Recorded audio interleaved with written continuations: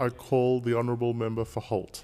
Thank you, Deputy Speaker. I address this chamber tonight to discuss a subject very dear to my heart, and I know the Australian community's heart, and that is the welfare of our police forces around the country. In particular, our Australian Federal Police Forces and Victorian Police Forces, the support of our community for the work they do, and our collective need to demonstrate this support for them. I specifically wanted to raise the issue of our fine police forces in Victoria and our officers from the AFP.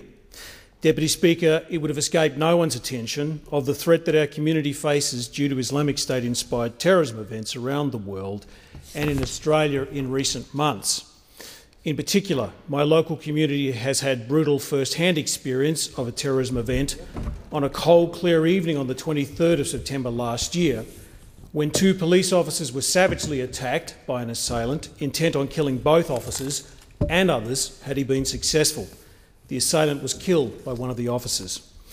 As this matter is, I hope, and will be, I hope, be soon heard by the Coroner's Court, there's much I can't say about this matter, but I can say that I know of the horror of the events of that evening and the bravery of the 2 officers and the very fine crew of the Endeavour Hills Police Station who responded brilliantly to their injured colleagues.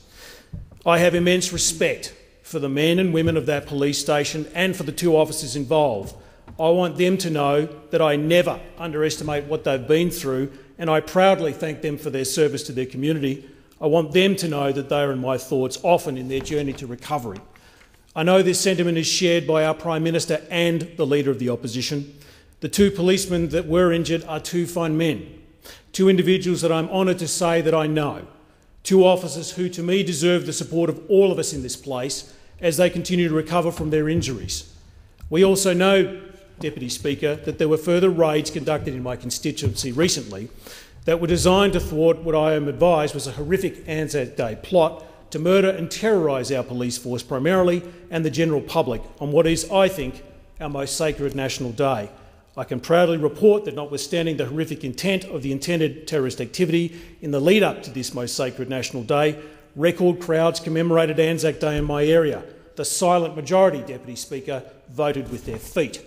I was particularly struck by the crowd's warmth and respect for the men and women of our police force who marched in and guarded our ceremonies.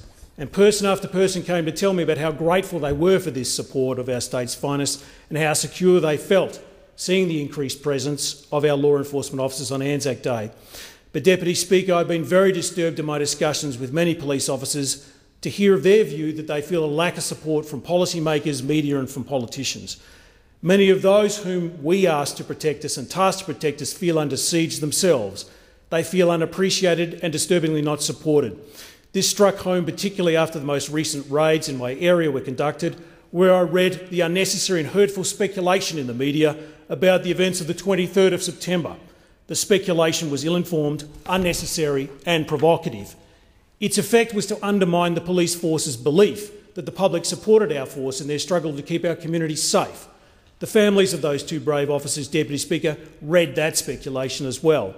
So to our fine men and women who labour day and night, often feeling unappreciated and unrecognised from the AFP and Victoria Police, I want to say this in this nation's parliament on behalf of a grateful community. Thank you. Thank you for your courage, your ongoing efforts and resolve to keep our community safe under very challenging conditions. We particularly thank your loved ones who wonder when you walk out the door whether or not you'll come home, particularly the loved ones of my 2 VicPol AFP friends. I also appreciate officers who have been very frank with me about the additional resources and protections needed to discharge their duties safely. And I undertake to you that I will not rest as your voice in this parliament until you get these necessary resources and protections. And I also want you to know that your concerns about your safety are paramount in my mind. I see too often what passes for media commentary on national security matters, and I've been asked, is this what we think up here? No, it's not, Deputy Speaker. We do care about you and the pressures that you face. I think of this every time I see a young police officer with a ballistic vest at the counter of one of our local police stations. I think it every time I see a car pulled over and watch as officers approach the car. I think it when I hear and see our men and women from AFP, VicPol and Victorian Special Police Operations Group when they prepare for necessary and often dangerous raids targeting premises and people. We do understand. And finally, I have a message for those who seek and inspire to create these terrorism events. you won't succeed. We must prevail, Deputy Speaker, and prevail we will.